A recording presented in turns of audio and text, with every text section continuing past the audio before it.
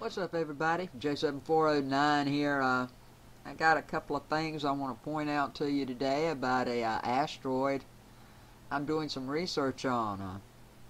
I guess I'm making this video just to see what NASA tells us. Okay? Alright, this is from an astronomer. I wish to point out the new object of 2012 DA14 discovered at La Sagra have computed the orbit using 3 days of arc. Last night they observed blah blah. This was older, okay? Very close approach, February 15th, 2013. Need more observations, please. In other words, he found it. He needs some help.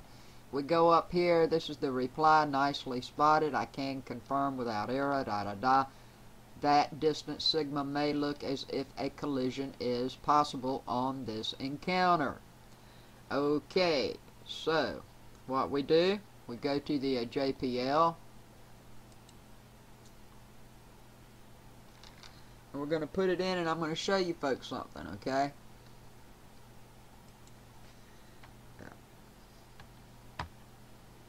2012 DA14. We need to show the orbit diagram.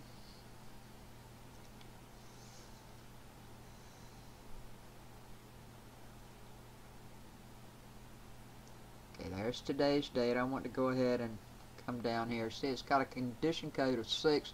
They're keeping their eyes on it. They just looked at it today, as a matter of fact, and it was discovered on Thursday. This past Thursday, okay? Alright, close approach. It's not anything going on in 2012. It's already like in a gone by us, but it's next year. Check it out. It's closer than YU55. Closer than YU55. So we're going to come up here. I'm going to make this bigger so you folks can actually see what's going on here. And we're going to go back to the 15th. And we're going to go up a year. Okay, here we go. Now we're going to change this to hours. Now watch. Watch the AUs.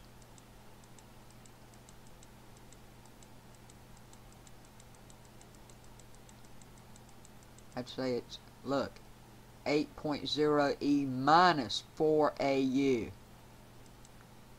7.0 E minus 4 AU. And it stays that way for a couple of hours. Then it goes back to 8.0 E minus 4 AU. 9. Takes a while before it even gets back up to this. Okay, to 1 AU. So let's go back a few. See, the sun, it's staying the same distance from the sun. But not the earth. Alright, let's come down here again. I want you to see this. Alright. And we're going to go to another chart. Okay, let's go up here. And let's put in 2012 DA14.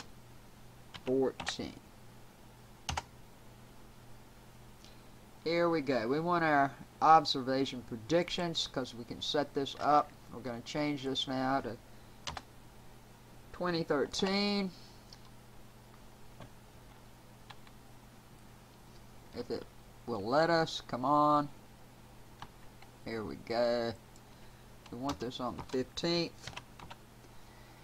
And if you go back to the NASA JPL, you'll see closest approach according to them is 46 minutes past midnight. So let's compute it up. This tells you everything you want to know about it. I'm not going to go into detail. I'm not trying to scare anybody either. And I know how big it is now. When they first discovered it, it was really teeny tiny, but they've got better looks at it. It's still not huge or anything, but it is 84 M. That's the size of it, okay?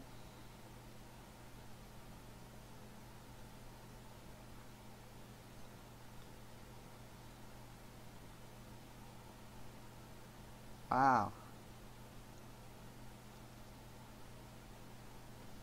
It's going to do a loop. There's Earth right there. Looks like it's going to come in, go out, do a loop, and go back out. Let's go back. Just make sure I had everything right in here. 2013, 15th, 046.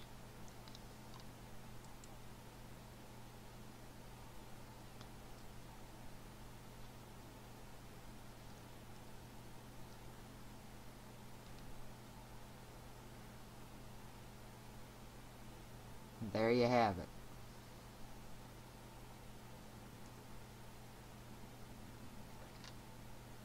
You should be able to see this with binoculars, folks.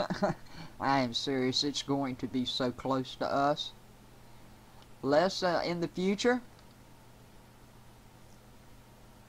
Keep your eye on it. 2012 DA14. We don't really know what the outcome of this is going to be. Who knows? I still have my thoughts on a YU55. I was watching that thing so closely and everything just changed in the blink of an eye. I mean, in the blink of an eye. I don't know if they sent something up there to nudge it or what they did with it. And they have, NASA, if you go to your risk page, they have put this on there, but it's not a risk for next year. That's another reason that I can't help but think they're going to like do something to push it away, give them more time, not to make a big hoopla out of it. Maybe nobody even noticed this thing, but I've noticed it. I've caught it. I wanted to share it with you, okay? So, my friends, you be safe, you be blessed, keep your eyes on the sky, and thanks for watching.